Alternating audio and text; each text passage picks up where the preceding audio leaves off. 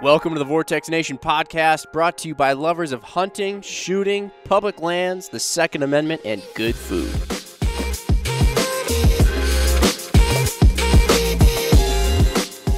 All right, what's up, everybody? Got a good one here for you. We are sitting down with Wisconsin native, outdoor columnist, former magazine editor for several different publications, our very own, I say our very own because we're in Wisconsin, Pat Durkin. So I like that. I like that you're saying our very own now, and you're from Washington. Oh, my gosh. You got me.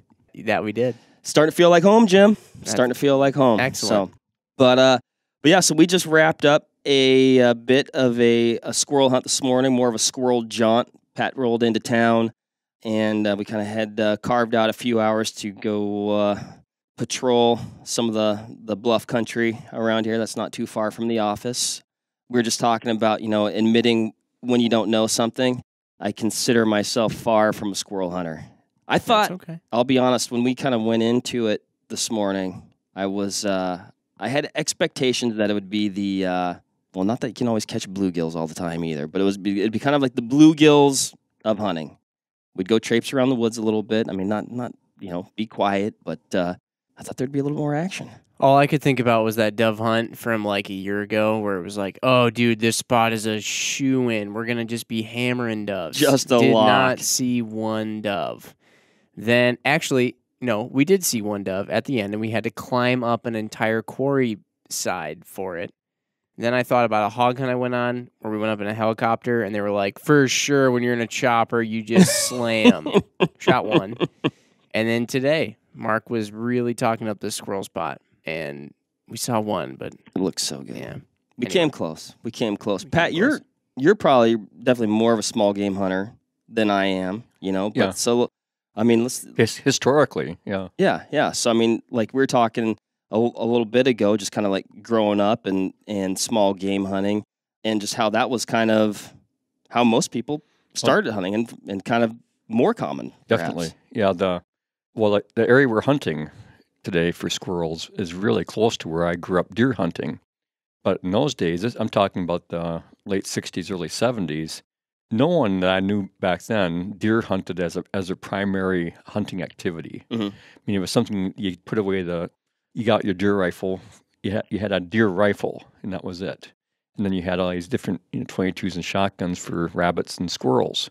And I always likened it to when you're a little kid, this little progression, you go up and you play.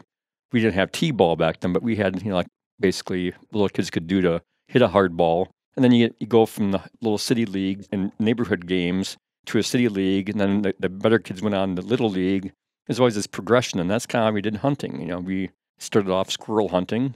And as you got better and your dad would allow, well, eventually you'd go deer hunting. But it still wasn't the focus that deer hunting became. Mm-hmm. Really now, it's not uncommon now. It's common now for kids for the first thing they hunt and the first thing they shoot to be deer. Mm-hmm. That just didn't happen. It wasn't how we did things, this is interesting. Yeah. Huh. But I think I'm prejudiced, of course, because that's how I did it. But I think that makes you a better hunter overall when you're out there shooting all the time on a regular basis anyway, and sneaking around, learning to sit still. Mm-hmm. And because one thing you learn in squirrel hunting too is still you gotta be quiet. You gotta be still. At least I had my best hunting that way. And then rabbit hunting though was more of a social thing. You would walk around, you would make noise. Right. And then I was telling Jim today, I said, so often at squirrel hunting, we'd come to these spots, you sit for a little bit, and it seemed like the time you're sitting there, without realizing it, you were making some squirrel 15 yards away very nervous. You weren't even aware it was there. Mm-hmm. But then as soon as you would kind of back off a little bit, all of a sudden that squirrel would show itself as like, here's my chance to get away. And off it'd go. But I think without knowing it, you basically had psyched them out. And they now felt they better get out of here. Yeah. Well, that's what happened when we were on that last squirrel in a way. Yeah. Because there was one squirrel at the end where finally when we found a squirrel, Mark took a shot at it up in a tree and missed it. It was a tough shot because the squirrel was basically prone on this branch trying to blend in. And squirrel came down, sprinted down the tree, and we didn't get it on its way down. And then we all thought it went way off in one direction to the point of no return. But as we were looking far in the distance, all of a sudden we stopped walking, and about 15, 20 seconds later when we were very still, it shot out of a tree like 10 feet away from us. Yeah. That was its tactic, to stay really close or something. So it was on a tree. It was back up in a tree. It was when you saw it. When I saw it shoot away, it was at the base of a tree. Okay. It was in like almost like a fork where the tree was splitting really close to the ground. Yeah.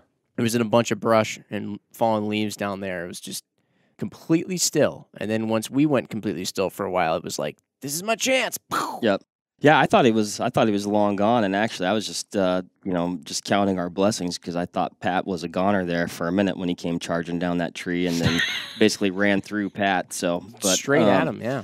That was an interesting squirrel tactic. I felt was that wasn't the run away, that was the run at. Yeah, he made a head-on shot at me, and I missed him 3 times, right at my feet, basically, shooting in the ground, and it was kind of embarrassing. But I felt almost like I was shooting in self-defense, which then you don't hit anything. Right.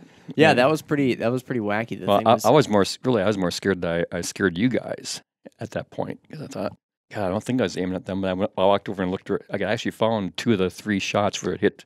One hit into the log and one hit into the dirt. Right there. And I thought, well, okay, I was pointing down. Oh, into the. You definitely. But still, those things flash through your mind, though. I think, God, that was a little scary. You know. What was fun about that, though, he got past me. I never did hear him go dashing off through the leaves. It was like I thought, God, he seemed like he had to have stopped right over here. Right. Mm-hmm. And then when you saw him or heard him, I'm pretty sure I heard him come off and into the leaves. But all I heard was that one bound, and I saw you reacting. I thought, yeah, it must have been the squirrel. I ran after him. When I was going after him, I decided to not go too far because it seemed like every time you spooked them, they didn't go as far as you thought. The first time, Mark, you saw that squirrel, and it ran off. Yeah, I saw And then him. we thought it was, again, long gone. And then all of a sudden, Pat, luckily, had seen it whiz up a tree that we were standing right next to. Yeah. And then you took the shot at it in the tree, and again, it ran to the bottom of the tree, and it ended up being not far again. And then when it ran the third time, I was like, man, I'm not going to go very far for this thing. I feel like it's going to be right here.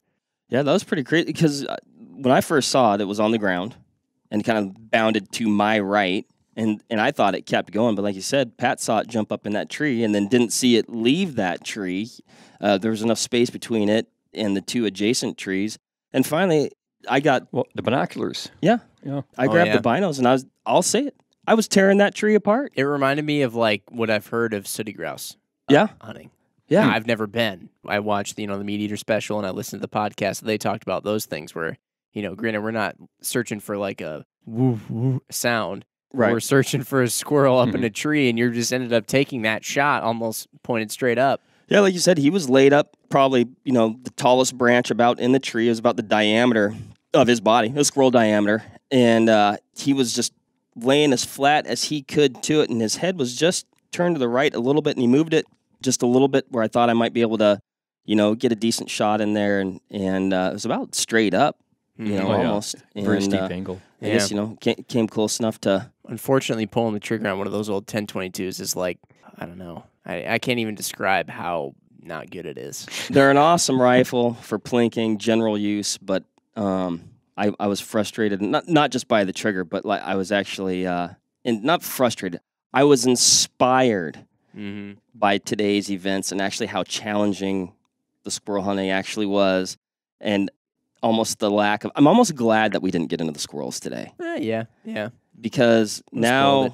I'm, like I said, I'm inspired to take it a lot more seriously. And I probably was naive to not take it as seriously as I probably should have this morning. That's the thing that's kind of fun about hunting and fishing too, is that beginners a lot of times, they're so easily frustrated where they don't think there's even a hope of anything happening.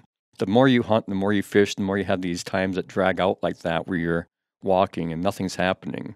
You've had enough experience now hunting over the years, though, where it almost gets to be really personal. Right. That I'm going to figure this out. There's squirrel nests around here. There's got to be squirrels around. We're not going to quit until we get something done here. Yeah. And I could sense that in you today. It's like, okay, we're not done yet. No, we are far from done. And, and part of that is, like in the coming weeks, I'm going to learn everything that I can about squirrels, squirrel behavior, squirrel habitat, new challenge. Their diets. It's a new challenge. And, along with that, I'm going to up my gear. But I think part of my probably I mean, I didn't think we were going to shoot 100 squirrels today. No. Not that we would, right? You know? But when you deer hunt, it seems like there's always squirrels around. And it's almost more of a, because you're so hyper-focused on deer, like you hear that squirrel, like, oh, it's just a squirrel, you know? And now after, you know, chasing them with intent today, I'm like, man, I should have been giving these guys the time of day when they're all around. But they seem like they're all around, but they're not. To your point, too, like figuring out what it is about their habitat, I'd be very curious because when we found that that one squirrel. The first and last. The first and last. It was near, there were 3 squirrel nests right in that small area, wasn't there? Mm-hmm. Yeah. Almost makes you wonder, too. If 3 for sure. If the reason it charged you was maybe they're more aggressive when they're around that. I don't know really much about squirrels. Well, I think typically my experience is that they know where they're going at some point. When they really think they got to get out of here and get somewhere, they have something in mind. And but then again, if we stopped there right behind the tree that I was next to, he was basically right around the other side of it. Mm-hmm. What'd you say, Jim? It was either a JV move or a varsity move, or yeah, what'd you that's say? right. I said it was either a junior tactic or a senior tactic. Who knows? Yeah. Either he was just stupid enough to work, or he was really, really smart. Either way, it worked out in his favor. Yeah. Fun morning though. I gotta say, man, if we could have gone to my neighborhood, which is fairly in the city, we would have been in some dang good squirrel territory. In fact, I had 8 squirrels living in my attic when I first moved into my wife and I first moved into our home. That's right. There's a squirrel nest. No kidding. In the maple tree in our front yard, there's 2 giant old maple trees. In one of them, there's a squirrel nest way, way, way at the top. And one of them decided to come on down and climb up the side of my house because we have a brick house, and then chew a baseball-sized hole in this attic vent. Crawled in there, made a little family, 7 or 8 of them, I don't remember. And that was where they lived until we trapped them and got rid of them. Was there a spot of rotten wood there or something that he started It was working at, or? it was kind of like a crummy composite material. They told me, the guy who ended up trapping the squirrels told me it was almost like styrofoam, but they coated in a very, very thin coating, or there's a thin layer of maybe peanut aluminum butter or something. Yeah, peanut butter. Might as well have been because they chewed through it like it. But yeah, I used to go out and have stare downs with them. They'd peek out of their little hole and stare at me. I wanted so badly to just shoot at my own house. Better judgment told me otherwise. Well, and you hadn't moved into your house at that point, I think, while No, not yet. It was about a week before. that nice gentleman was running the trap line there, and you ran into a little bit of neighborly discontent with the trapping that animal was going control on. was called. Yes. Now we're in the city of Madison, Right. Mark, and there's some things about the city of Madison that are maybe a little bit different from other places. A lot of folks probably aren't used to people running trap lines at their house. Yeah. And animal control was called, but they determined that it was actually okay. The squirrels were not dying in the trap. Huh. Somebody actually noticed this. Yeah, because it was on the roof, and the squirrels got trapped, and they were up there for I think about 5 to 6 hours. They thought that the squirrels were dying. I see. Okay. Yeah. So, but we're all good now. Well, not to go way off the path, but for me, this is interesting because I grew up in Madison. I think if you're talking about squirrels, it's just natural to go off the path. Okay. Yeah. But when I grew up in Madison, this is the 60s, early 70s. Then I moved in 1975 when I went to the Navy. I was gone. I haven't lived there since. What you're talking, I'm thinking, this really is a different city from what I grew up in, because when I was here all those years ago, 45 years ago, it was common for people to hang deer in their backyard, during deer season. We didn't kill as many deer back then as we do now. Mm-hmm. But I was talking to Mark earlier, so I used to walk out behind our house and walk all the way to Middleton. Those railroad tracks all the way out there, rabbits and squirrels all the way back. And once in a while, if you shot near a home, once in a while somebody would come out and kind of give you the eyeball, like, what are you doing, and making sure that you weren't shooting in their direction. Right. But typically, people have kind of accepted it. And hunting with a bow and arrow on those tracks as a kid for rabbits, no one ever questioned you. It was just common, So it's a different city in that half century. I live in the kind of the older part of it, and you can tell that there's kind of like a half and half. Like, there's definitely some folks there that are still, I think, probably a little bit like that, but I think some of the newer folks that have moved in, maybe not so much. I don't know. Yeah. What do you think, Pat? Because I know, like, personally, growing up, chasing, black-tailed deer, Roosevelt elk, and rough grouse and blue grouse, and oftentimes the rough grouse, we'd make a couple trips every year, to chase those, specifically, but oftentimes they were like incidental while you're, deer or elk hunting. And now you grew up doing a lot of small game hunting. Mm-hmm. Do you feel that that's something that people are doing less of now? Oh, definitely. Yeah. You look at any kind of license sales, I think almost any state in the country. I haven't analyzed the South. I know Wisconsin's small game license really have plunged, in the last 2 decades especially. Mm-hmm. And, you feel like you're living now in my 60s now, so at times I feel like I'm living in the future. We talked about in my early days, in the newspaper business. And back in the 80s, already back then, wildlife agencies like the Wisconsin DNR, they were looking at license sales trends and the baby boomer population, who's coming up behind it, are the baby boomers producing hunters, all those kind of things that we now are experiencing. And this is basically what they predicted back in the late 80s already, that the sociologists kind of know their stuff. Mm-hmm. And that was one of the big concerns, is that during the 80s, as deer hunting boomed, it started like in the mid-70s, late 70s, our deer population in Wisconsin and much of the country just started skyrocketing. And no one's ever really been able to say for certain why that happened on such a wide-scale basis. Okay, right. I mean, there were some, everyone thinks it's all about where they live at the moment, And back then in Wisconsin, everyone assumed the reason the deer herd was booming in Wisconsin is because they had tightened the poaching laws, which they had. Okay. But there's also other factors like the farmers were going much more to the idea of not having cattle grazing in the woods anymore. They're fencing them in pastures and then also bringing alfalfa into them and not having them all over the place all the time. So the forest, the woodlands got better habitat for deer. The cows weren't in the woods as much as they used to be. So there's all those kind of factors. But then you think, okay, that's Wisconsin. But then it was also booming. The herds were booming in the South for the first time, really in the history of our country almost. Once the pioneer came across and all the deer, our habitats were clear cut, all those kind of things. There's no deer habitat. That South really whacked their deer. There was only what they say back during the century of the 1900s. They figured we had maybe 500,000 deer nationwide. Right. And now we have about 30 million. So there's this big boom. Jeez. Anyway, but while that herd boomed, small game just started trickling away because you had such abundance of deer that once you start giving out extra permits for deer, because when I was growing up, you got the one buck tag and that was it. Right. And then we had a thing called party permits where 4 guys would pool their licenses to get one antlerless tag. For like Iowa County out here where we were this morning, you'd have to have one guy wear an armband, and he was the one who was entitled to shoot the doe if he came across a doe. Of course, they group hunted, but it wasn't legal back then, but everyone did it. Right. But as that happened, as the permits started loosening up for deer, all the interest in small game started plummeting. Plus, bow hunting took off. Bow hunting wasn't that big until the compound bow came along and tree stands came along. Yeah. And so all those kind of things kind of came together, and all of a sudden, small game hunting, this wasn't as popular anymore. So It is interesting. There's the deer thing, and it definitely has. I feel like people get, they get very excited about deer because it's bigger. Yeah. It feels like a bigger payoff when Right. you get something like that. And maybe, it's hard to say, like putting all the work in for something so small just doesn't seem as appealing these days or what.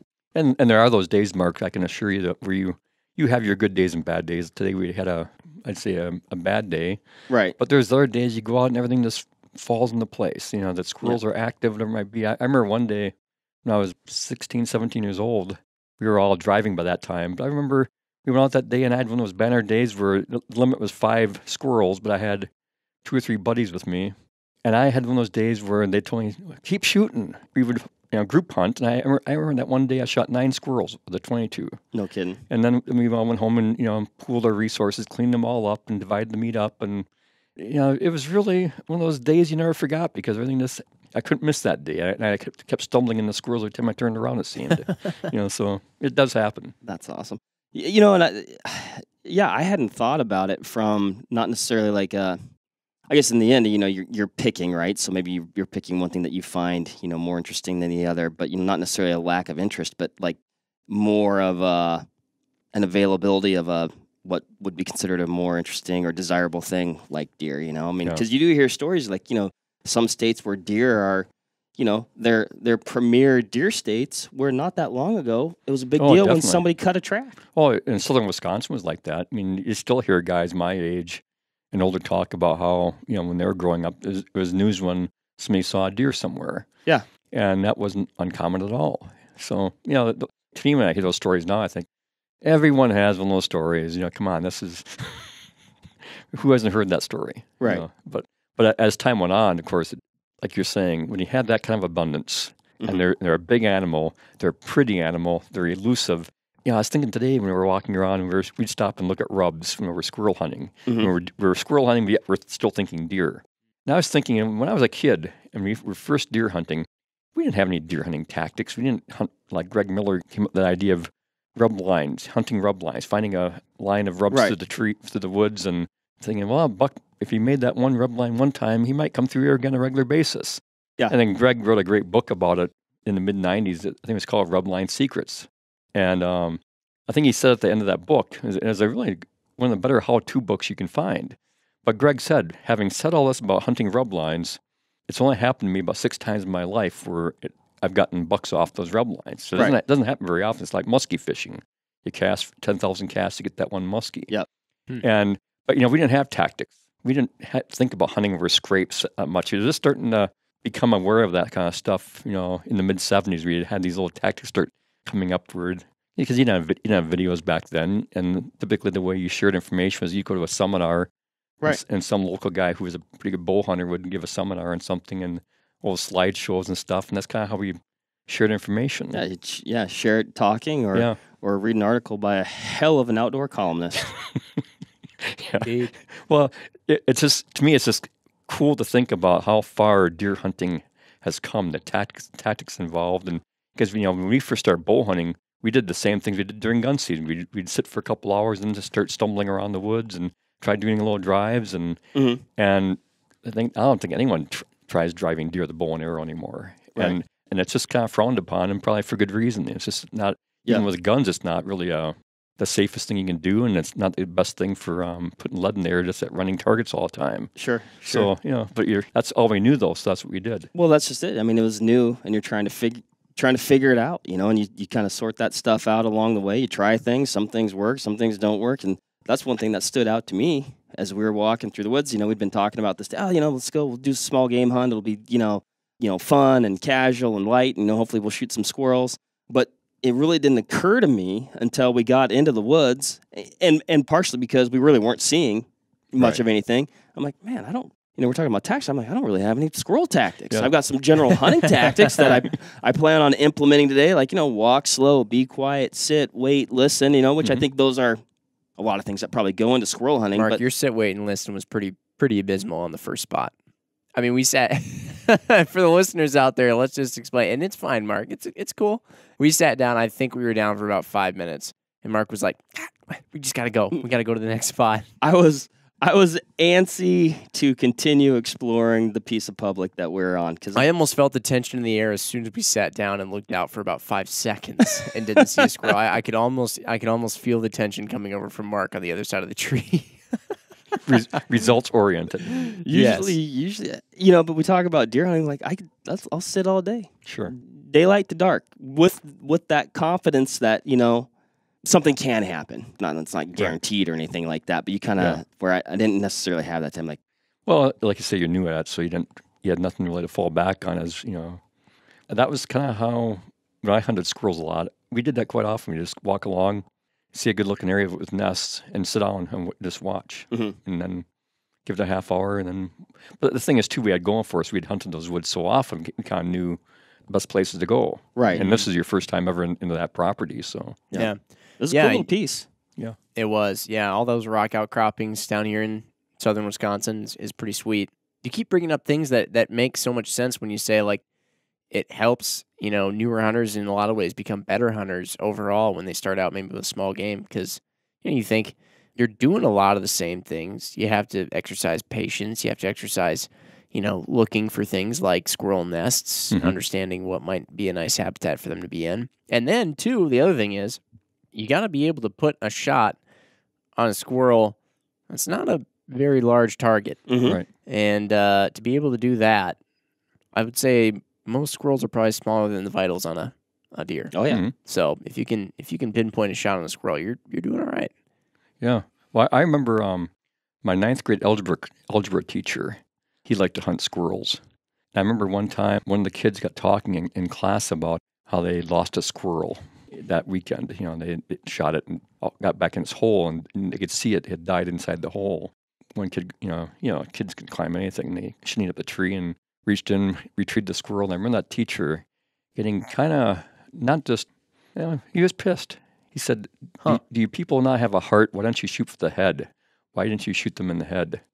And I started thinking about that, and that's kind of, I typically either, if I couldn't get a headshot, I'd always go for the lung shot. Okay, right. Now that drops them real fast, but yeah, they don't always drop right in the spot though. But they oftentimes don't go very far. I mean, they don't have the power to go all the way up the tree and then crawl in the hole and die. But I remember that teacher's anger and irritation that they were. Plus, they're talking about it publicly like that in the class. Right. Yeah, I'd say probably that's, going back to, I think that's one of the differences between Madison schools back then and now. Yeah. Oh, yeah. I don't think that conversation happens in Madison. Yeah. A lot of these teachers we had back then, they'd ask the kids going into deer season, how many guys are going deer hunting this weekend? Oh, yeah. And up in Wapaka, where I'm from now, I mean, I've been living up there 25 years, and when my girls were in high school, I'm sure it's still this way today that, it's not assumed the kid's going to take off during deer season for a couple days, but they give that opportunity that if you're with your parents and the parents are okay with it, and they give a little note that, you not come to school on that Friday and then stay gone the rest of the week. And that's awesome that they still foster that tradition up there. Yeah, and when I hear some stories about people that couldn't go deer hunting because their kid had choir practice or something, I'm always skeptical. Yeah. I was thinking, Wisconsin, I don't know, maybe in Madison, maybe in Milwaukee, but most of rural Wisconsin, the rural communities, I don't know if a teacher could get away with holding choir practice on a Saturday during deer season and expecting kids to show up for it. So when I hear those kind of things, I want to call it BS. I think if you don't want to go deer hunting with us, just say so. Don't hide behind your kid's teacher, I mean, there's a few things in Wisconsin you don't schedule over. Packers games, deer season, and I think that's it. Those are the only two things I'm aware of. That's really all I can think of. And I think deer season, even more than Packer games, they play more than one game a year. Yeah, exactly. Exactly. So deer season is really that's important stuff. For sure. Yeah.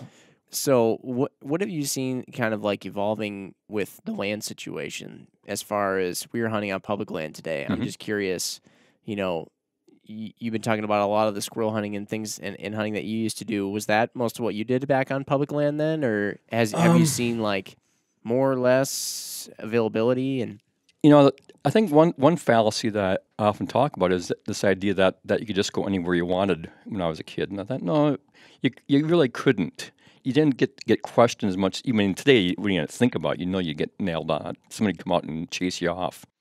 But you still, I remember going to some private property without permission back in the early 70s. It was typically in areas where you kind of knew some of the people in the area. So you could at least say, well, I'm Jim Watts's nephew or something like that. Even if Jim didn't live for another half mile down the road, at least they had some, familiarity that way. So that was kind of how we got onto some land during small game season. And I remember one time knocking on a farmer's door and talking to his wife, and she was an older lady, and it was like about a month before deer season. We wanted to go squirrel hunting. And she was kind of reluctant, but then she says, well, we like to keep things quiet in the woods before deer season, but it's still a month away, so go ahead. And so we walked back there, but they wouldn't let us, the same farm that would not let us bow hunt there because they wanted to leave the deer alone. But they let you squirrel hunt. But then deer hunting, though, was, even back then, it was very hard to get on the private land. If you walked onto someone's private land during deer season, opening day, and you didn't have permission to be there, chances are there's going to be somebody around very quickly who owns that land to throw you off. People trespassed a lot more commonly back then, but you got chased off land pretty quickly, usually. That was my experience anyway. Yeah. I tell you, it's a scary thing sometimes. Been chased off a few times, Pat? I never was. Actually I was, because I followed a friend of mine down by Rena, and I remember Steve said we had permission to be in this one farm. Well, but I didn't know that Steve wasn't too familiar with the property line, so we walked in the dark, and a little bit later I heard it was still in the dark, and I remember hearing this loud discussion going on just on the ridge from me. A little bit later, the little flashlight comes back to the woods, and Steve says, "We gotta get out of here. We're not, we crossed that fence. This is this guy's land." That's tricky. You think about that, though. I mean, like that piece we were on today, like you walk around, you cross a few draws, go up this canyon, hit the creek. It'd be easy. We have tools like Onyx now. Like I was checking that periodically. Okay, yeah, here we're on this ridge. Here's the boundary. I mean, you've got all that information in the palm of your hand. Yeah. I mean, without a hard fence line, or sometimes even with the fence line, man, it's hard to know where. I can see where that could happen. Very honestly. And fence lines aren't as common now as they were, a generation ago. I mean, people just don't, like we were talking about earlier, people don't fence their wood lots like they used to. So many fence lines now are all broken down because there's no cows in there anymore. That's what I was going to ask. Is that because they're not running cattle in there? They aren't running dairy cows in there, and so there's no need for it. I know, like in my uncle's land, where I've hunted since the early 80s, they haven't maintained their fences the boundary fences. Yeah. They have internal fences where they used to have some beef cattle. Out in the boundary of the property, and those haven't been.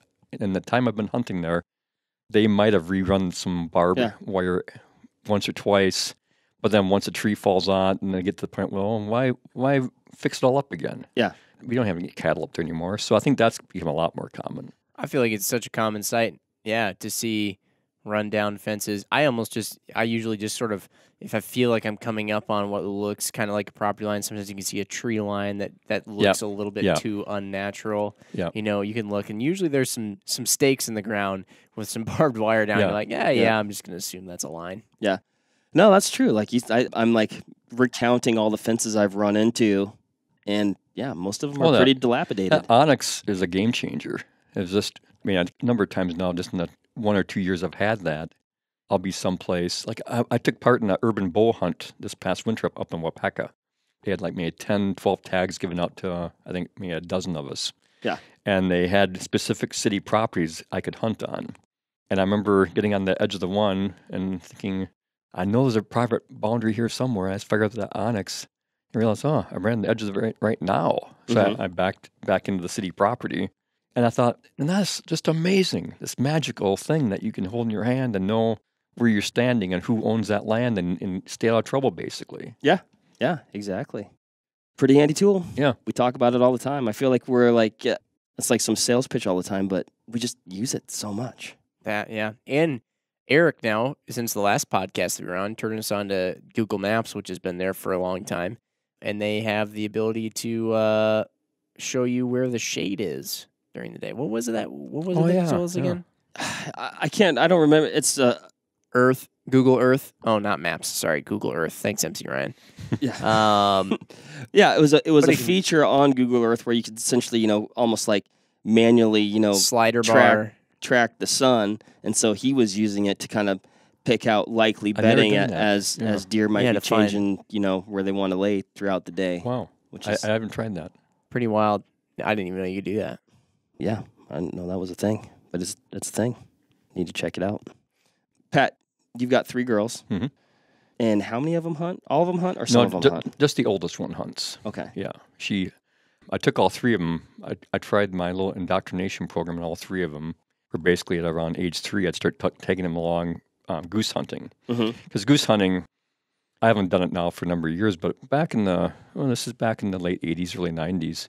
There's enough geese, and I knew we were going to find the geese, and I'd take the girls and explain to them, because at age 3, you can start getting some basic stuff across to them, and they have good ears, and little kids have dynamite ears, and when they get that reward where you tell them, listen for the geese, and when you see them or hear them, let me know.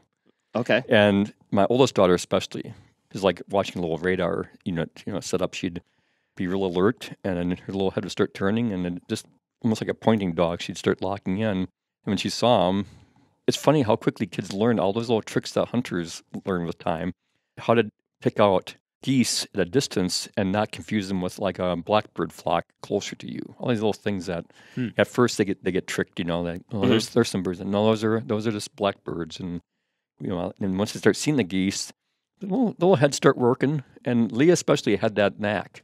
she had the interest. And I think I told a story on Renella's podcast about when I knew which of the girls was the hunters and who were not. And it was when I was goose hunting where when the geese would start working, you'd call to them and they'd start dropping into your decoys.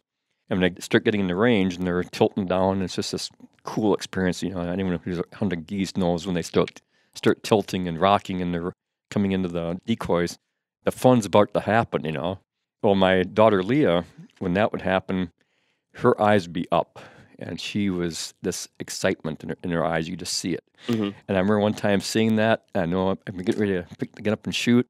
I look over. Leah's excited. Her eyes are up. There are two heads down, and they're covering up their ears because it was about to get gnarly. About to get loud. And in that flash, how fast your brain processes thoughts. I remember in that little quick look, I realized hunter, not hunters, just like that. But the thing is, they still went along. I always think that's still a good experience for them. That sometimes being dragged along against your will, even to at least experience it, see why it matters to your dad, and see why it matters to your sister.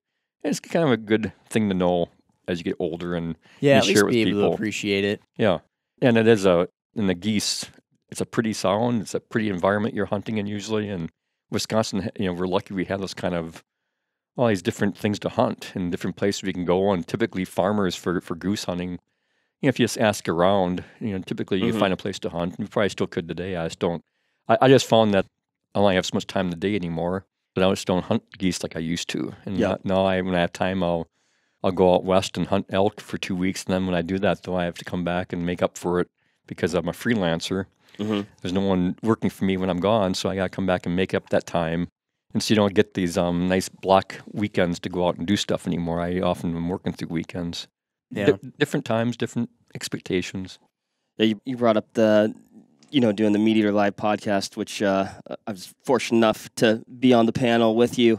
And so when I got back from that event, I asked my wife, this is the day after, or whenever they posted it, and she listened. I'm like, what'd you think? She goes, oh man, that's great. I really like that Pat Durkin guy. He's my favorite. Really? Yeah. Well, that's nice to hear. So yeah, kudos to you, Pat. I was expecting, maybe just even through obligation that I might take that hey, title. Good job, Mark. Yeah. But there wasn't a whole lot of talk about me. Well, I think one of my biggest laughs of the night though was when you had that line about world's okayest hunter. You on a T-shirt that says world's okayest hunter. I hadn't heard that before. That was a clever line. I can't take credit for that one, but I mean it goes even like today. And part of that is I've just lived a very big game centric life. Yeah. And I love doing a wide variety of things and seeing new landscapes and new places. Hunted moose for the first time in my life with some buddies this fall. Yeah. Don't claim to be a professional moose hunter, but it was a heck of a good time, and I learned a lot. And just like today, it's like, don't claim to be a professional squirrel hunter, but I learned a lot, and I can tell you this. Yeah. I plan on learning a lot more. You can get made to look silly, even when you've been doing all that experience that you've had. Yeah. Mark, have you taken your daughters out hunting yet? Not yet, and I was thinking about that this year. We've done a little bit of fishing. They enjoy it. They asked to go. We're doing some yard work the other day. I'm sidetracking, but it warmed my heart. We're pulling some shrubs out, and the girls were, without prompting, digging for worms, holding worms. Mara started a worm bucket. She wanted, keep them for the rest of her life. She got mad when I put them. I'm like, hey, they need a little dirt on them. She didn't want to put the dirt on them because then she couldn't see them. But so we've done some fishing, and I started to think about that really this year when the youth hunt kind of came and went, and I thought to myself, wow, I could have taken my girls or one of my girls out. Mars 4.5 and Avery's 3, and I wasn't sure. Well, number one, it was a deer hunt, and just like we're talking, that's a really big thing to start out with, particularly if you're younger. And I was trying to think of like when is that first time to actually take them deer hunting when they can actually shoot, or maybe hunting in general. And I don't think we're there yet. And I think kind of like what you're talking about, Pat, like I think I just need to take them with me. Yeah. Yeah. I used to always take them scouting, for deer. Yeah. And that's where I remember going up to the Upper Peninsula of Michigan. I used to hunt there a lot for about 10 years. I go up to hunt the gun season up in the UP every year up in Houghton County, which is just beneath the Keweenaw Peninsula. and it was a big woods environment. And so I'd take them up there, and they were just. I remember that my youngest one was at the time was 3 years old, and I remember one thing good about scouting, you're not gonna ever be in a big rush to get everybody dressed and sitting in a stand and then cooping them up in that stand for that long time. You're always moving. Yeah. And then while you're out moving around with them and scouting, you can explain stuff to them. And that's fun, too, to see what interests them. The thing that I think I still laugh about but I think it makes sense because it's something they can understand. Deer pellets, rabbit pellets, when you found like the occasional, not in the UP, but other places I've took them way up to Minnesota, moose pellets. Yep. Anything that comes out of an animal's butt. Little kids, there's something fascinating about that. And why that would be, I have no idea, but there's something that interests them. And so those kind of stories that I always find, you try to pay attention to what they find fun and then, work on that. I think that must be a universal truth with kids because we've gone on a handful of nature walks. That's what we call them, nature walks, go in the woods. And we find deer tracks and the deer poop. And, that's always the most fascinating. And the last one we went on, Mar, and it's amazing. They find it themselves. You know, at first it's, what's this? Now at least Mara, she knows what it is. And I asked her at the end of it, I said, so what was your favorite? We found a rub and we found deer tracks and walked around and whatever. And I asked her what her favorite part was. And it was unequivocally the deer poop. The deer poop. Yeah. Like there was no hesitation with that answer. Right. Well, I tell you what, when we take our dog outside, her favorite thing is rabbit poop. Yeah. Oh, yeah. And she's a puppy. She's a puppy. So it even goes across species. But this is not even a universal people truth. That's just truth. Just crazy. All those things with kids, though, I think that the parallel I make, too, with squirrel hunting and small game hunting is that it's much easier to get kids interested in things like perch or bluegills when you're catching them on a fairly regular basis. Mm-hmm. Where, I would not take a kid out muskie fishing and expect them to pick up on fishing. It's just, God, even as an adult, I really don't find muskie fishing all that. I can do it maybe once or twice a year, and that's plenty for me. That's just my level of interest, Yeah. But yet, I found that with bluegills, if you find a good spot, if they're catching these little things, the thing that I find really fascinating about little kids is they're wired into what I think keeps you alive. They are not into catch and release. They're into catch and eat. Yeah. And it can be a bluegill that big. They do not want to give it back to the water. They want to keep it. But still, I'd always compromise and keep a few.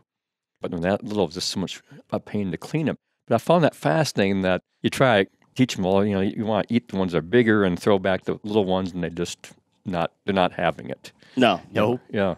Yeah, no, that concept does it. Yeah, no mercy. I Yeah. caught it. No mercy is This brings up an interesting point we were talking about earlier before we went on the squirrel hunt. So we're talking about because that almost seems like an innate human reaction to catching something that is really food. And we were talking about the fact how it's crazy when you walk into a grocery store these days.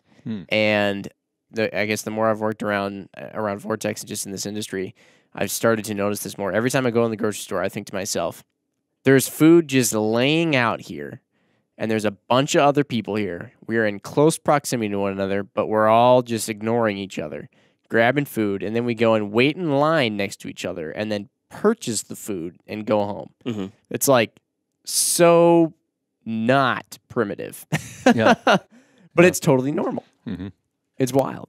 Yeah, it's interesting. And there's no, there's different, hungry people in the world and, in the United States or whatever, but just the availability, and the access is really a very human thing to have it be like that. Mm-hmm. Yeah, when you said that, it made me think how I feel like I was lucky it wasn't something my parents planned or my grandmother planned, but my dad's mother lived with us from the time I was 7 years old. And I think even by that time in our country's progressions and evolution, even by mid 60s of 1960s, it wasn't uncommon for a grandparent to live with one of the kids' families. I mean, it was common before then, generation before then, but for our grandmother to be living with us, the thing that I found later, looking back on, was really helpful for me in life, was hearing her stories and her encouragement about hunting and fishing. Because she raised 4 kids through the Depression kind of on her own because, my grandfather was an alcoholic and she pretty much told him to get out of the house, and he's like that, so he wasn't always around. And so she raised these 4 kids, oftentimes without meat. And Okay. so once in a while, when one of the kids would shoot a rabbit, it was a big deal. Right. And she was also, she was born in 1898, and so she remembered growing up that how scarce meat could be, even though she lived on a small farm. You just didn't have the capability of that farm, the size of it, to raise a whole lot of animals.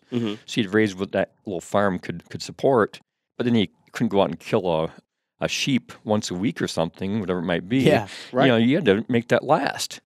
And so she'd talk about how her brother would shoot a rabbit every now and then, or a squirrel, come home with some bullheads, from the Lake Mendota over there, and that was a big deal.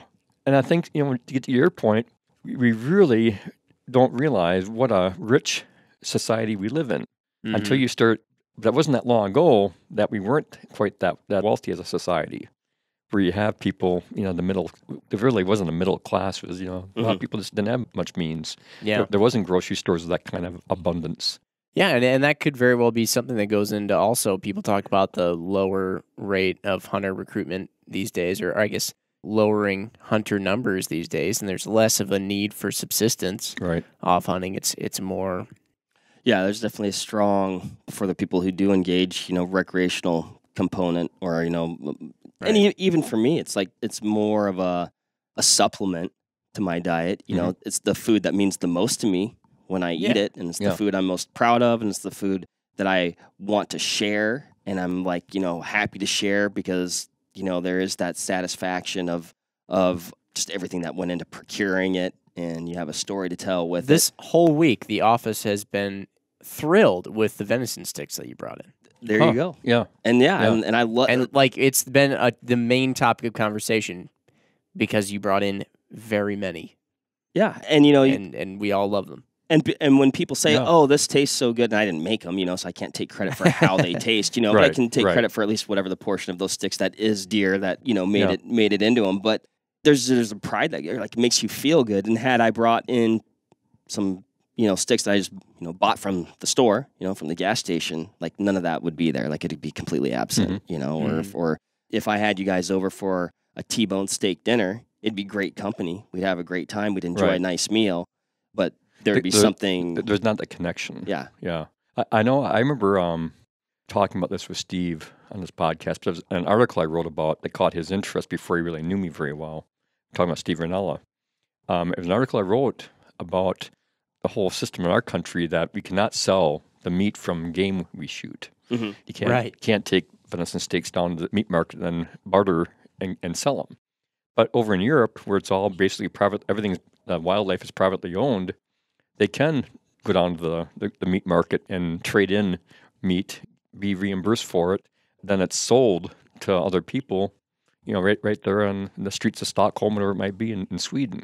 And you go down to Italy. I remember where I got the idea for the story was I was eating at when my oldest daughter was in the Navy. She was stationed over in Italy for a while. So we met her in Florence, went to this nice restaurant, and I was reading the menu, and it said during the hunting season, and it gave the months, the wild boar is freshly shot, within the previous days, basically. Okay. Wow. And then the off season, it's frozen, but it's all locally produced, basically, hunted.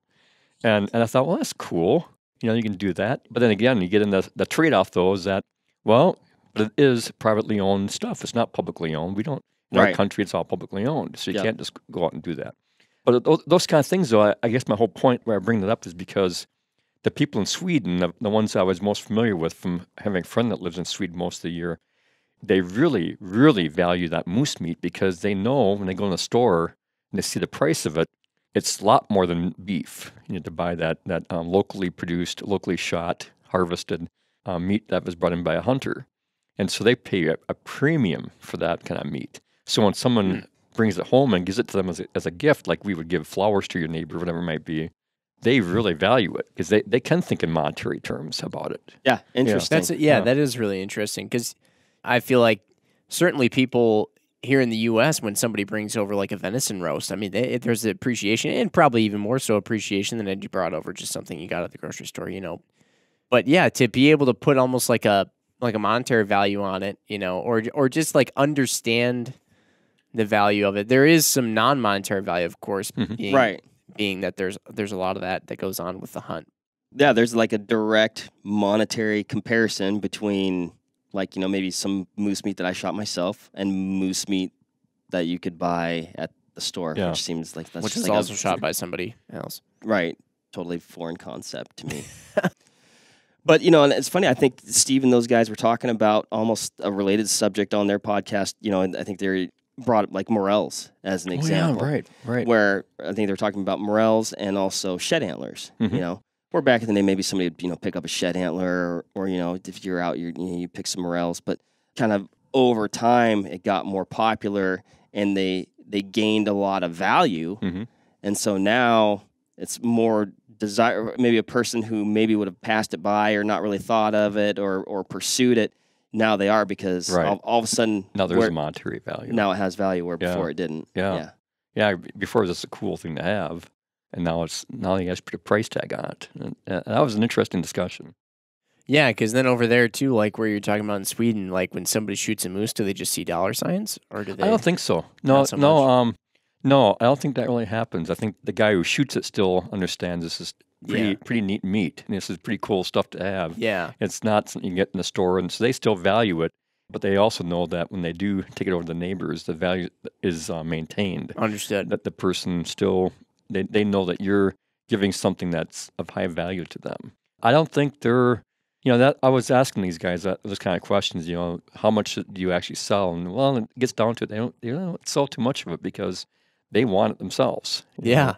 Yeah. I would. And then they share it among their friends. Like you guys know, when you shoot something like an elk or a moose, it's rare for one family to be able to consume that much meat in a year. I mean, some people can, but not everyone can. Mm-hmm. So I know, like in our family though, when I was raising our three daughters, I never hunted elk or moose back in those days. I still haven't hunted moose, but this is the days in the '90s where Wisconsin, you could basically go out starting back then and shoot all the deer you wanted. Just how much do you really want? So it was common for me to end up shooting 5-6 deer a year. We would cut them up ourselves, and that was our meat for the year, basically. We really, the only other meat we'd buy once in a while would be chicken.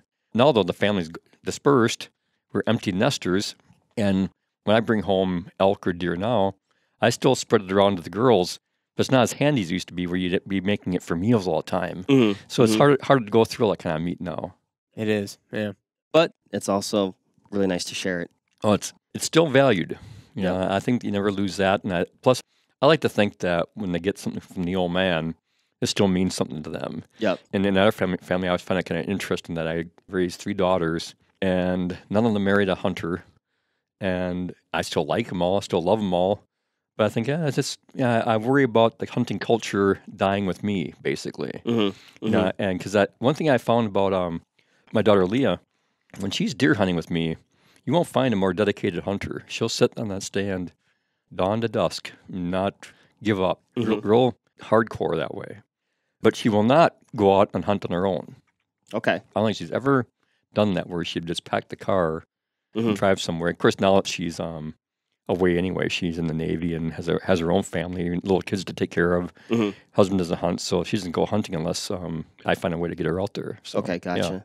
Yeah, I was going to ask if she's taken her kids at all, but it's interesting. She hasn't, but they're not old enough yet. Her oldest boy is only 2.5. Oh, okay, yeah. One of the things I find fun now as a grandfather is that even though my 2 younger daughters, my middle daughter and my youngest daughter, they have little kids now. I have 6 grandkids, 2 for each daughter, and each daughter has a boy and a girl, and they're all like between the ages of 6 months right now and 4 years. And what I find fun about this, and I haven't even been able to do it yet, but they're all making these overtures to me now that when their kids are old enough to tag along, they want me to teach them how to hunt and fish and get them out in the boat, get them out in the field, and that kind of thing. And that makes me feel really good because I've often wondered over the years, I like to think I was doing a good thing, taking the kids hunting and fishing when they're youngsters. And I took them fishing all through their high school years too, because they get all fish. Hunting wasn't something that really tripped their trigger for the younger 2.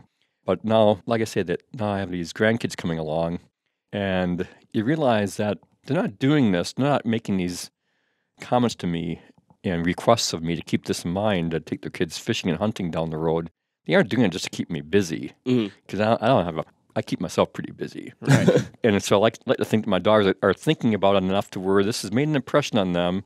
They don't want their kids to grow up without that knowledge, without that experience. Right. So that's really, to me, very satisfying. I take a lot of pride in that, and I'm looking forward to those days when I can get them out in I built a rowboat years ago out of cedar planks and cedar strips, and so I do mostly rowing now when I go fishing. But I like doing these kind of things with kids where you can go out and make those kind of connections. Yep. Yeah, that's awesome. That's a really interesting, factor, whatever that, obviously those experiences that they had with you hunting and fishing. It sounds like, they still fish a little bit, but, like you said, the two never really, the hunting didn't stick with them, as far as them, taking it up and making it, kind of a part of their adult lives. But they were important enough that they want their children to experience. Yeah, they those obviously same things. resonated. Yeah, I think that, in many ways, you don't have to, just appreciating hunting, you don't have to, go out and do it all the time or constantly be in hunting in order to just appreciate it. And at least, if that appreciation is being passed on, I think that that's a positive thing. I'll even be the first to admit myself that there are many times where I could have gone hunting, but I do have other interests too. Right. But I'll be the first person also to stand up for hunting if that was ever necessary, because I do appreciate it and I understand that, a lot of other people do too. Yeah. I always like the idea of, make this pitch quite often about just being good ambassadors, not being jerks about it, not being defensive about it. Just, this is something we enjoy. If you give me a chance to explain to you the values of these things and why they're important to me, I think you might come away with a little different perspective. But when you run into people, though, who really just have their minds closed to it, I'm not going to sit there and argue with them and try to convince them, because I just think it's, But I really do believe most people I've met in my life, when they hear I'm an outdoor writer, they'll start curious, I never met an outdoor writer before, and what's that? And you start telling them, well, basically hunting and fishing. And I explained, well, they'll ask about, do you go hiking and camping? I said, for the purpose of hunting and fishing. Right. I don't, like today when we're walking around the woods, I wouldn't walk around that woods just to go hiking through it. Right. I've tried that. I've tried going on these different hikes for just to go out and hike from point A to point B. It doesn't interest me. I run. I run for fitness and I run for various races and stuff, and I enjoy that. But I always say I'm not really enjoying it while I'm doing it.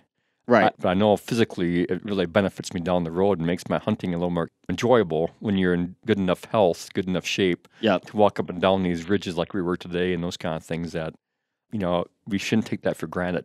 And those things, though, very easily in life just get so sedentary that it is hard to walk around just a little bit we did today. Yep. And so, but I never understood the appeal of going out and pitching a tent just to go camping by itself. It doesn't interest me. I choose to believe that people do that because they just haven't they haven't found hunting yet. And then once they do, then they'll realize that it's just it's just they can still go in a tent. That's the thing. You can still go in a tent, and then while you're there, want to go shoot a squirrel or two, and then, it's just, it can be part. It made me think, too, my wife is New Jersey born and bred. That's where, she's from. Grew up right outside New York City, basically. And until she met me, she never knew a hunter or fisherman firsthand, But one of the things I remember that it made an impression on me I've never forgotten, I took her fishing. I had built a 14-foot John boat out of plywood and fiberglass when I was in the Navy. And I got an engine for it, and a few months later I met Penny, started taking her along on that kind of stuff. I always remember taking her down to a place called Back Bay, Virginia. It's down in basically the brackish water between the ocean and the freshwater on the coast down there. And nice bass fishing, largemouth bass fishing. I remember the first time I hauled in a bass, and she netted it. And when we got that fish in the boat, I still remember her pounding my back with excitement, just whacking me. She's so excited. Yeah. And I thought, this is a girl, never grew up around fishing, never grew up around hunting, didn't really know anything about it until she met me.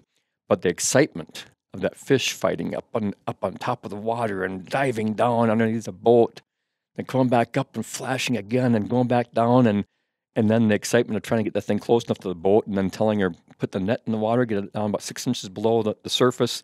And when I bring it over the top, scoop. Oh, the excitement was just, it was so visceral, so real. You know, you knew that this wasn't just going through the motions, excitement. She was pumped. Right. And I think now, how many things can we do in life that spark that kind of instant adrenaline like that? Not many things can do that, you know. And hunting and fishing do it, though. That strike, even when you're out trolling and a downrigger pops in on salmon or something, God, that's fun. Oh, man. Totally had it today when that squirrel all of a sudden jumped up out of nowhere. All of a sudden, I forgot that I was with you guys because I remember I was the one who saw him. Right. And I just ran after him, and then all of a sudden I was like, I don't even know where they are anymore. Mark came over and want to know where you were. I was just riding the adrenaline. I was the one with the map. I figured I better, you know. I turned around and I started doing like my, here, guys. Yip, yip, yip, yip. Yip, yip. No, I think you nailed something there, Pat. You know, I mean, like, and I can't remember. I think, you know, bring it up all the time. I think somebody on the Meteor podcast, actually, even might have been when we were chatting up in Mini, but talking about it as like almost this ancient rewards system, you know, or maybe that was even, I can't remember where I heard it, but I can't take credit for it. And I was like, man, that is it. I mean, that it is something innate. It's built into you that when you see that deer or when that fish strikes or, you know, whatever, you know, quarry, if you will, that you're going after, when that starts to go down, I mean, it is like you said, just visceral, exciting, just, you know, the world slows down. It's I don't know. It's really indescribable. I've had these discussions with folks where I had a photographer one time try to tell me that the excitement he gets of getting a good photograph equals that adrenaline rush, and I didn't buy it. I said, Bill, I don't know. I'm not. I shoot a lot of photographs, but I don't pretend to be a professional photographer though.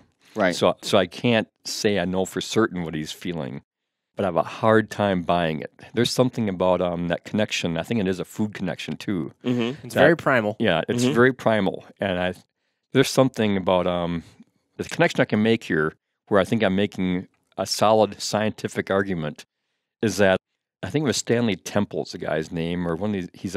He's a retired professor now, but from the University of Wisconsin over here in Madison. I think it was Temple or some other one of these ornithologists over there. He took a heart monitor. This had to be like 25, 30 years ago. He took these tiny little heart monitors and strapped it to a hawk, I think it was, and then monitored its heartbeat. Okay. And learned real quickly that when that hawk would see potential prey, would get this adrenaline spike. It would be something that was just instantly be up there. And then it would make its assessment. And if its judgment was that this is prey I can get, its heart rate would stay up there and just be hammering. Wow. And then almost like it was getting the body prepped for the attack. Right. And then it would go. Where if the thing was a bird flying, though, in a certain way, whereas a bird that this hawk just knew no way I can get that, it would get that initial spike, then the heart rate would go right back down. And then I think also about the same time, this rural sociologist who's become a friend of mine in recent years, he was monitoring hunter heartbeats for that kind of reaction. Okay, yeah. And he found in his research that the prey that jacked people's heart rate like nothing else was deer. Yeah. And that, grouse jacked them up too when a grouse flushes. Well, that's mostly because that just scares the heck out of you. That's part of it. That is part of it, I'm sure. Whereas the deer tend to make that heart rate get up and stay up longer. So I think these are things that are hardwired in predators and omnivores like us. So. Well, and you do hear, I mean, just about every year, which is an unfortunate thing, but, it seems like we lose a few hunters every year, due to heart attacks on stand, and you wonder if it's instigated by, seeing a big buck or a deer or whatever. And well, if they have a heart condition or they're older and they haven't taken care of themselves, whatever it might be, it's all sorts of varieties of heart problems that people have, and it might not take much to throw that ticker off and where it just stops. Who knows? Yeah. And I think part of that spike too, or the adrenaline that comes with it, is all the work and the time and the effort, the investment. Yeah. Then the investment that goes in on the front end. We keep bringing up, talking about the little quick hunt we went on today, and had we just kind of been shooting squirrels the whole time, it would have been it'd been fun. We'd had some meat for the pot and had a Yeah. nice, great day together. But then all of a sudden you invest some time into it, and Oh, yeah. it's a little limited and it's a little skinny out there, and all of a sudden, it has a Yeah. little bit, like you said, you're more invested in. Well, that's a human thing, I think. Where it sounds like the English major as an English minor in college, but I just remember reading this Emily Dickinson poem in college. Success is counted sweetest by those who never succeed. To comprehend the nectar requires sorest need. And I always think that makes so much sense to me. Oh, it does. That until you taste that and know what it tastes like, you can't comprehend how good it is, and then to not have it again, man, it motivates you. Yeah. And I felt that way too. The squirrels, I think, I know I can feel that building again now. Yep. That interest, Yep. those kind of things. And, Oh, yeah. and Mark and I were talking too for a little bit there today about a friend of mine turkey hunting. Turkey hunting frustrates him because he says they're gobbling all the time, or not all the time, but they gobble enough to where they're almost taunting you.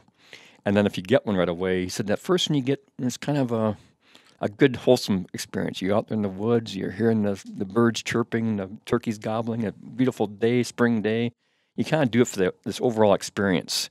And then you get a few under your belt, and you start getting to the point where you shoot the next one because he deserved it. you get so invested. You get so invested. where this Yep. shouldn't be this hard. Yep. This, these are not the brightest birds, and there's enough of them around where this shouldn't be this hard. No, totally. And I just oftentimes think too, like how exciting and like you said, that adrenaline that goes along with it. And it's not like I'm some sort of like adrenaline junkie. It's just like something that happens. Yeah. And I guess the whole thing wrapped up. It's something to where you think about it all year long. You plan all year long. Yeah. Your every schedule, every whatever you make, oftentimes revolves around, well, what hunting season is it? This, that, the other.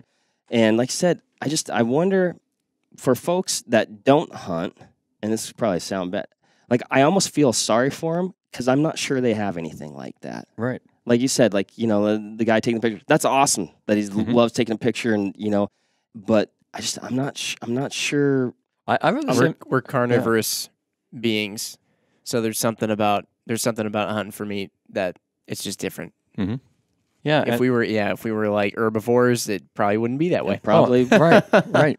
Well, I think too, because we are a thinking creature, you make all those connections. You start making those connections that, things do die for the benefit of others. And Yes. But I think because we hunt, we are more aware of that. And I think the people who are vegans, there might be, they never quite take responsibility for the fact that, well, tilling a field, plant crops, that's not bloodless. That's a very bloody endeavor. You just don't see it, But again, though, I always try to reel myself in on that because I think, well, you can't really expect them to understand that because it's not something that's part of their lifestyle. Yeah. It's not something that's in their background. They didn't grow up in a rural area, a lot of them. And so it's just they've been detached from it. Yeah. So I guess if there's one thing I think I've learned over the years when it comes to the hunting and fishing issues is that you can't expect people who have never experienced those kind of things to understand it. But then again, I've had that same thought, Mark. I do feel a little bit like, boy, I wish I could get more of these people out there, like my wife that first time. It's almost like if you only knew. Yeah, if you only knew. If you would come out and see that, you wouldn't have to ask questions like, why do you have these stuffed animals in your house? Right. And because you think, when I was walking in your building today and saw these different animal mounts, I thought, maybe there will be a home for all my different deer and stuff at some point, down the road when I'm gone. What are you going to do with all these heads now? But they'll never have the same significance to people walking into another building as they will to me. Because I can look up there and, boy, I can tell you, in most cases, the exact date when I killed that animal. And I definitely can tell you the story behind it.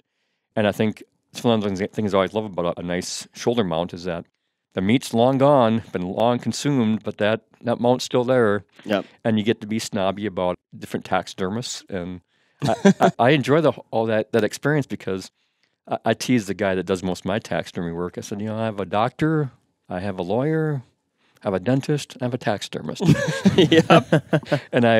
And the taxidermist is probably the one I've chosen the most carefully. Yep. Yeah. You really don't have many choices when it comes to doctors and dentists. You kind of go to an office and you kind of get paired up with those people over time, and it's not something you really consciously went out and sought, though. Yep. And so I think, well, yeah, I kind of like the idea that I have a taxidermist that I've carefully chosen, winning them down from various people. And Yeah, I can't say I've gone around the office here, really analyzing people's smiles and looking at their teeth and gums, and then and saying, who you been going to, Jim? You got pretty nice. Good I point. appreciate that. Cool. Yeah. What do you say? We've talked about a lot of good stuff here. Why don't we jump into last calls? And there's a lot to last call about. I know. I don't even know where to start. I'll kick it off. I'll kick it off in that I thought it was just relating back to the small game hunting that we were talking about. I think that the word small maybe makes it seem like less of a big deal, or makes it seem like something you take less seriously. However, after today, actually after all of my, let's see, what was it? Dove hunting, hog hunting, squirrel hunting thus far, I'm going to take them a little more seriously. Yeah. From now on. No more reindeer games. I think it's worth it to take it more seriously because it is it's very fun, and it is a legit form of hunting that you're going to have to bring your A game to. Yep. The one thing I was thinking about along that line, and I don't want to be the pessimist here, but that thought has crossed my mind a lot over the years. We were talking an hour ago about my wonder about where did all these deer come from all of a sudden, starting in the late 70s and through the 80s. How did this population build the way it did in such a large area across North America? Then the thought would come then, well, what goes up has got to come down at some point. Yeah. So I would ask different wildlife professors over the years, do you think the population could ever just crash? Because the way it built it really built fast. Mm-hmm. And, if you're talking about a decade, 15 years where it really boomed, and to the point now where we're seeing some tail off because they've eaten away even the woody vegetation, a lot of these woodlands we live around in Wisconsin and Midwest, and so the habitat itself isn't there in the winter like it used to be to support these deer. And the answer I get quite often is that it has to come down at some point, but it probably won't come down as fast as it went up. Mm-hmm. And so I was thinking we had these discussions of a small game. I think in the back of my mind I always think, well, whether we like it or not, someday we might be back in those days where if you really want to hunt on a regular basis, we might have to go back to small game and just find that enjoyment there. And I guess historically, I think there's enough of a biological hardwiring in us that I think when that time comes, I think small game will probably bounce back again. It'll probably never equal the level we have with deer right now. But I always think that the deer, I've always had this gnawing suspicion that we might be living on borrowed time there. That it's just something that happened and the world changes, the ecosystems change. But what's fun about that whole idea, though, is that, that wood duck that popped up today, that was an unexpected treat this morning. Oh, absolutely. Came out of nowhere. We were down that little valley looking for squirrels. Just a trickle of water down there. Yeah. And I think the water was coming down probably faster right now because of all the rain you've had. Mm-hmm. But still, who would have thought that wood duck be back in that squirrel woods where it was? But there it was. But I think that was fun. We didn't fire one shot. It wasn't even, we had nothing to shoot at with. No. Yeah. It was just a cool thing to see. And so I think, I guess I'm not, when I think of all those things happening in my lifetime and where it might be going after my lifetime, I think, well, somehow we'll find our way. Yep. And we'll still find ways to have fun in nature that are productive. So, yeah. Well, yeah, and you talk about that wood duck and, when we're talking about earlier about, things that bring you into woods, like we wouldn't have been, traipsing around the woods today together had we not had kind of the focal point or the goal of chasing squirrels. Right. But an awesome byproduct of that we all got to enjoy, outside of, the time together and kind of like, the intent of the day was that wood duck. Like, never would have seen that wood duck in a million years had we not decided to go squirrel hunting today. Mm-hmm. And yet it was awesome, and I'll probably remember that for the rest of my life. Well, because when you hear a wood duck flushing, once you've heard one, you never forget that sound. Again, your head swivels, you look, and it's kind of funny because I think Mark even instinctively started to raise your gun up. And I was like, what am I doing? Yeah, you did. I looked over and I was like, 1022 on a wood duck? I was like, I don't. It was a fun morning. Yeah. Great morning. Yeah, my last call is I think squirrel was the appropriate topic of the day because we covered a lot of topics and chased a lot of squirrels in this conversation and a lot of good ones. And man, just awesome day.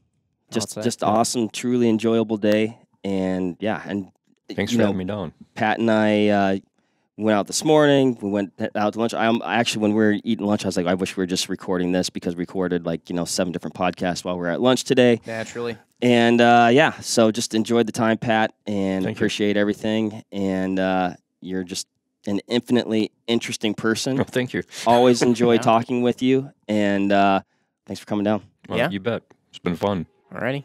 We'll end it on a classic bye. Bye. Bye. Bye. All right, that'll wrap it up for this episode of the Vortex Nation podcast. Thanks, everybody, for listening. Hit that subscribe button so you can always stay up to date on the latest happenings over here at the Vortex Nation podcast. Leave us a review or comment down below. We want to hear what you have to say about the show, maybe what you like, maybe what you didn't like, so that way we can make these podcasts as good as they can be. You can also follow us on Instagram at Vortex Nation Podcast. We'll be posting about each episode released, so that way you can go back, find these things, maybe grab a little nugget of information that you can take with you to the range, out in the field, or maybe to the kitchen if we're talking about some good food. So, again, everybody, thanks, and happy hunting and shooting. We appreciate it. Have a good one.